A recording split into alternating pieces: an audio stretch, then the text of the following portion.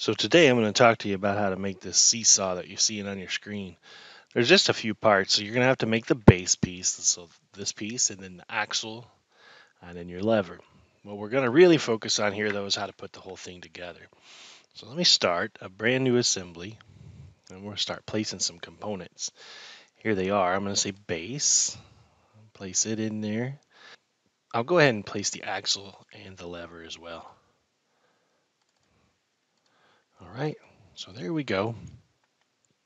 First thing I'll start with is I'll say constrain, and I'm going to go to insert. Insert's this one right here.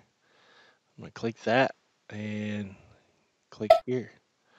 Now, if it goes the wrong way, I can use these different solutions, so I can flip it over and around. I'm going to rotate this around real quick just to make sure it went okay, and it did. And I'll click apply. So that's in. And I'm going to use one more insert. I'm going to put the axle in there. And this is what I was talking about with the solution. So this one's not so good, but if I click right here, it'll work just fine. If neither one of those solutions work, then I'm going to have to start using my offsets here. Okay, I'll apply it.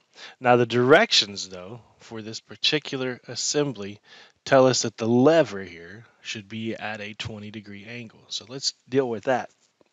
So we'll go to constrain. Here's angle. Here's direct. That's what we tend to use.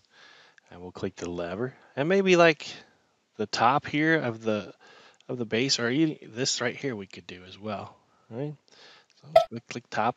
Right now it's set at 0. I just put a 20 in there. And there we go. And click apply and exit that. And I've got it.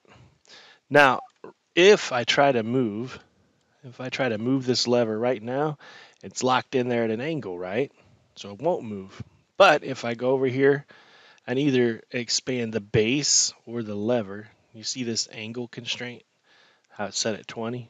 There's a couple options. I could right click and edit that. And by the way, it wouldn't matter if I edited here or here, but I can edit and I can stay instead of 20. Maybe I make it a different one. If I want just freedom, if I just want it to move, I can right click on it and say suppress. That temporarily takes it off. Now it won't rotate because nothing is grounded yet. So I need to take the base and I need to ground it, right? Grounded. So now we can rotate and obviously it goes through. Okay. When I want that angle constraint back, I'll right click on it and unsuppress it. And there it is.